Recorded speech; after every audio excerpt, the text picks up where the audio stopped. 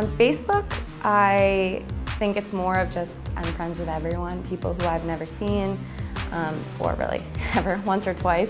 It's a way to learn about someone on a really basic level. I check my Facebook, but I'm not on my Facebook. I look at it every day to see if I have notifications, but I'm not glued to it.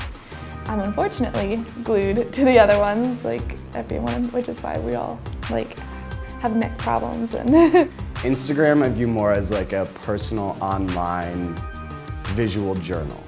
I don't have as many followers as I do on Facebook. It's a little more private for me because Facebook at first was private, but then it became this monster, this huge beast.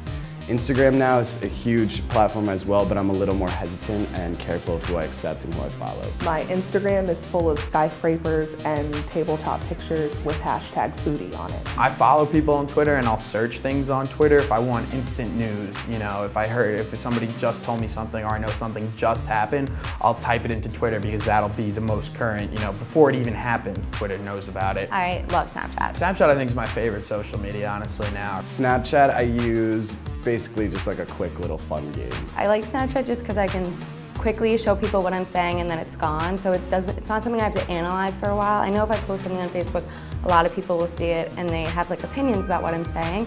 If I take a Snapchat of I think something's just like stupid and I'm like, hey, look at this, it's gone. Snapchat to me is like a form of texting. It's a little bit more casual. I don't know why it is, but it is. So I like that too. So if like you've just met someone or a recent friend or whatever, it's a less like, I don't know why, it sounds odd saying it, but serious way to talk to someone.